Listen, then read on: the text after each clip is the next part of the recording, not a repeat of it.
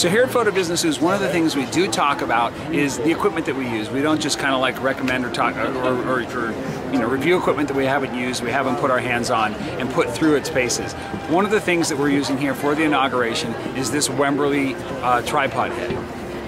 One of the considerations that we had when we were setting up our rig here was how do we independently move the center camera, one of our cameras, but how do we also do that with a very long lens? And the solution that we went with was the Wimberley. The Wimberley is an amazing head. Let me just show it to you here.